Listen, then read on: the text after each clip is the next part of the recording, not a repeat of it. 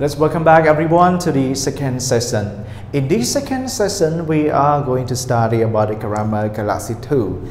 Okay, so in the previous video, you were studying about the Unit 9, it is about simple past 1, right? And today video, we are going to start about the simple past 2. And for the simple past 2, it's not quite different to the simple past 1. There's something different, a small difference is about the usages of the irregular verb. As what I promised you in the last session, that today we are going to start studying about the irregular verb of the simple past. Okay, so but today's session we are just guiding you about the some usings in the simple past too. Okay, so now let's read together. Many common verbs are irregular in the simple past, and irregular past tense verbs follow the same rules as a regular verb, as regular ones when used in statements and questions. Okay, so as what we have read, there is not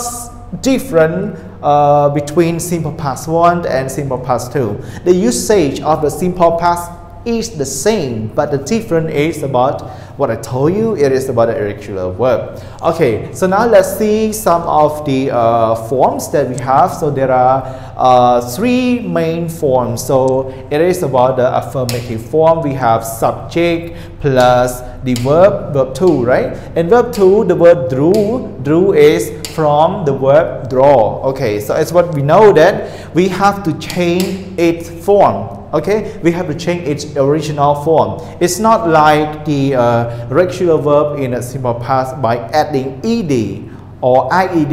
It's not like this in the irregular verbs of the simple past. Okay, so irregular verbs of the simple past, we have to change its original form.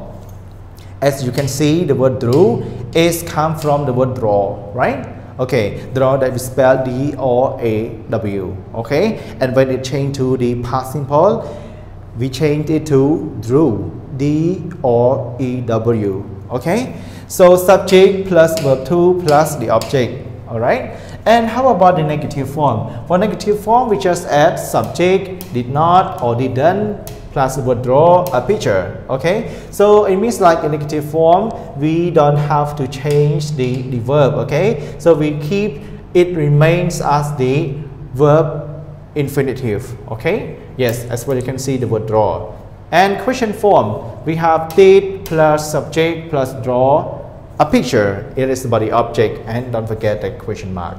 How can you answer the yes or no question? So yes or no question, you can say yes, I did, no, I didn't. So it according to the subject that you use, right? And there are also some sentence examples that I want you to see on the whiteboard. Number 1, I went to the park. 2, she didn't go to the park. 3, did he go to the park? All right. So everyone, this is about the simple past 2 in our second video. So in the next video, we are going to practice about the exercise in the simple past 2, which is on page 46. Okay, everyone, thank you for spending your time in today's online class. And I hope you have a good day and safe from the COVID-19. So goodbye everyone, see you tomorrow. Good luck.